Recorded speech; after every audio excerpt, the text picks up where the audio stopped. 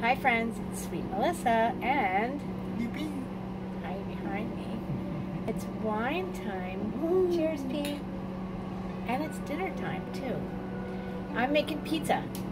My favorite thing to make, and it seems like you guys really enjoy seeing my pictures that I put on Facebook of the pizza that we either almost ate or if I remember to take it before we have eaten it. So I thought I would bring you along with me on making pizza tonight.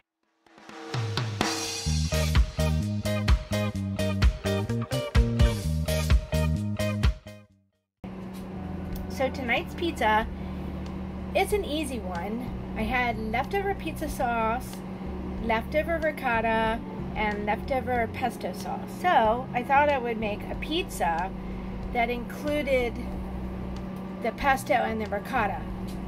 So that's what we're gonna do here. So what you hear beeping is the convection oven. It's ready for me to put the pizza in. So I wanted to preheat it before Get to work. to this video. So cheers to cooking and cheers to pizza.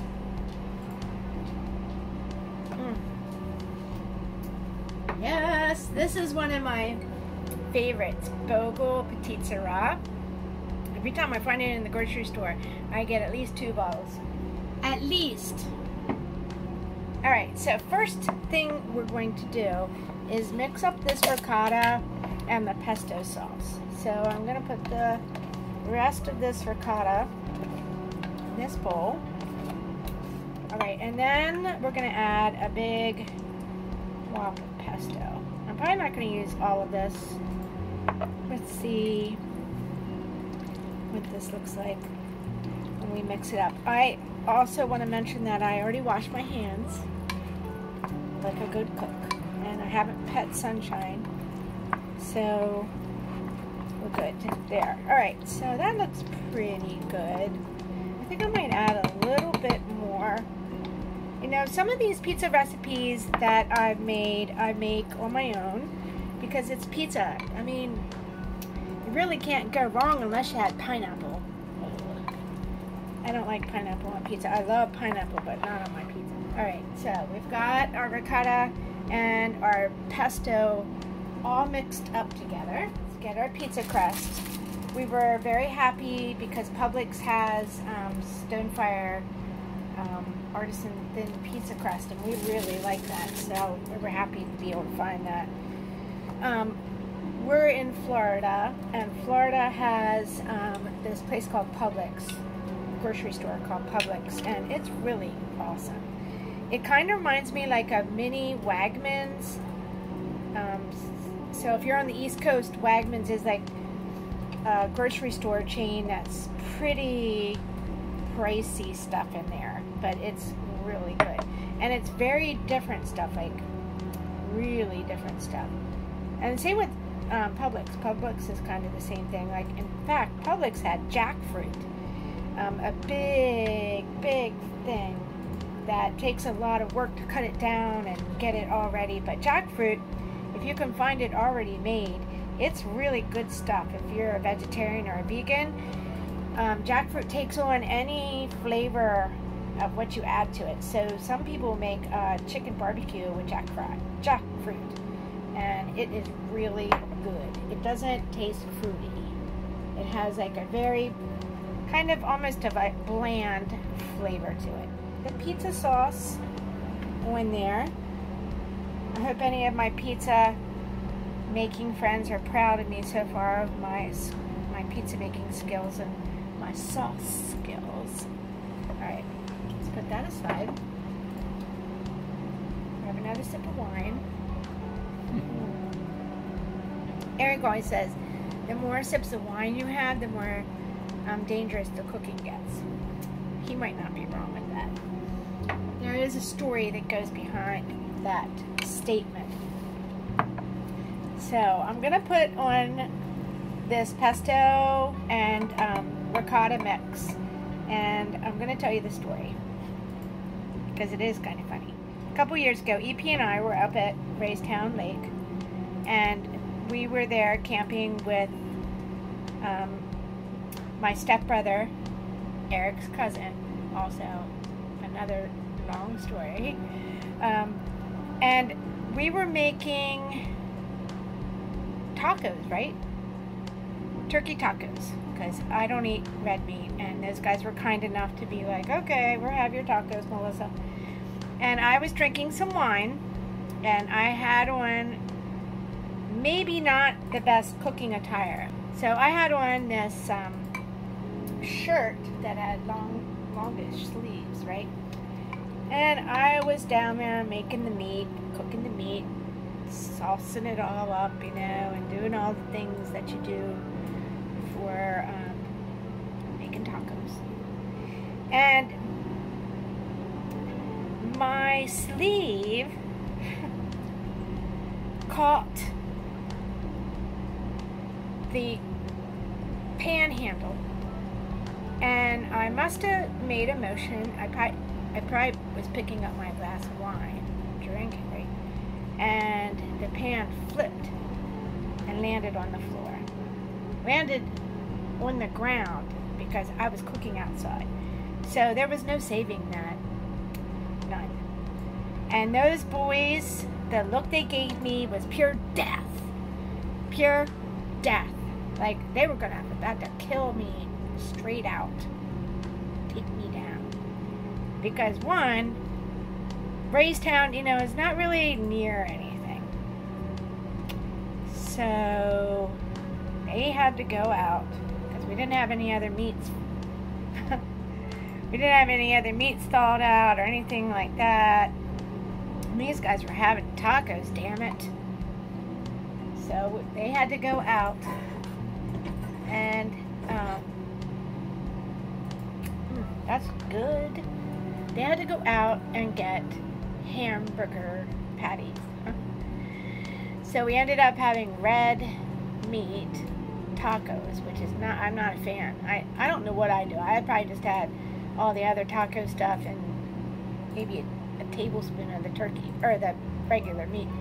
But yeah, that was my story about me cooking with wine. Anyhow, Eric, when I'm cooking, he's always checking out how much wine is that chick drinking while she's cooking. Okay, I'm getting ahead of myself because I'm excited about my pizza and the oven's waiting for me. So I put some of the pesto ricotta mix on top. I just kind of swirled it around. It's really good. I had a little extra, so I'll try to figure out what I can do with that. Maybe that would be good with eggs. Maybe. I'll have to think about that. I'm not a cook that knows a lot about cooking, but Eric's laughing at me. I do my best with how I put together food and cook it. So, but I'm excited about this pizza. I like cheese. You can't waste any of it. Alright. So before I put it in the oven, I'm going to put a little bit of ground pepper on the top of it. I love pepper. It's such a good thing for your body. If you ever eat turmeric or want the health benefits of turmeric, you're going to make sure you add pepper, black pepper to it. I'm also going to add a little bit of this stuff called Bagel Crunch. It has black sesame seeds and regular sesame seeds and a little bit of garlic. Alright, I think the pizza's ready. We're going to put it in the our convection oven, and we're going to give it about 15 minutes, and then I'm going to come back and show you how it came out. So, oh my god. Cheers to pizza. Let's see how this comes out. EP just checked the pizza for me, and it's almost done. It looks really good. It smells really good too. I posted some pictures of the pizzas that I made for EP and I, and you guys really seem to enjoy those pizzas. A couple of you said I should make a cookbook. Okay, well let me tell you, I get a lot of my recipes from Pinterest. That's my favorite place to get recipes. And the last pizza that I made was a Pinterest recipe, and it was for Thai chicken pizza, and it was delish. So I do eat chicken. Try not to eat a lot of it, but I do eat chicken. So this is almost done. We just checked it. It looks really yummy, and the cheese is just starting to get a little bubbly and a little bit brown on the edges, which I really like cheese, and I like it to be melted just right. EP is over here laughing at me because he knows I'm a little mouse and I like cheese. I like cheese. I like cheese. I like cheese. I like cheese. EP is the pizza getter outer of the oven guy, and he's also the cutter. Ooh, look at that. Oh my God, there goes my phone. Look at that. That looks amazing. EP, are you gonna slice it? I can. Alright. Be careful, don't get your hand burned. Oh my God, you're getting rammy. EP, calm down. I know you're hungry. You're getting a little ram-malicious over here. Why don't you go straight across with your cutting? No. I'm just asking. Okay, friends. EP, ready for some pizza? Yep. All right, let's eat. Okay, who else in the world always tries to eat their pizza as soon as it comes out of the oven and they end up burning their mouth? Raise your hands. That'll make 2 of us, and probably a couple other thousand of us too. What do you think, EP? How's it smell? Smells good. Looks good. Smells good, looks good. Patience is a virtue. Okay. We talked about this before, about putting the pizza in the convection oven on the pan. EP just said that the crust is not very crunchy. So maybe next time what I'm going to do, because I'm not making the crust, I'm just buying store-bought crust, of course you saw that. But maybe what I'm going to do next time is put that pizza crust in the oven for just a couple more minutes. Just cook it. But it's really hard to cook it in the convection oven with that tiny rack. We're still working out the convection oven and the little nuances of it. EP thinks that I can put that pizza in there. What? I did the frozen ones. Oh, he's telling me a new thing I didn't know. He just said to me, that's how I did the frozen ones. Well, we cooked it right, the crust and everything. It said if you want a crispier crust, which is, I think, what EP prefers, to cook it on the rack in the oven, not on a sheet. If you want a softer crust, cook it on the sheet. So one of us likes it one way and one of us likes it the other way, and I'm not sure how to find the middle, but I'm going to work on that. But so far, I'm not sure how I'm rating this pizza, if I really think it's really good or if I'm just not sure. It's okay.